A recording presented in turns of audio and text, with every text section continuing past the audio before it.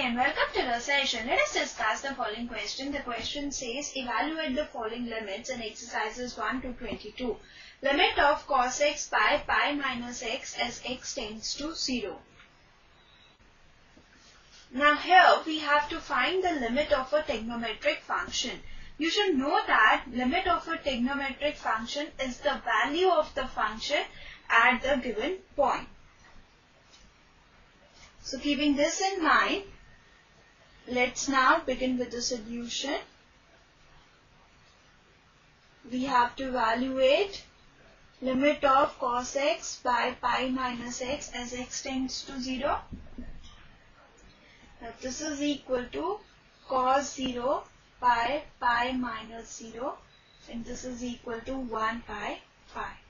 Hence our required answer is 1 by pi.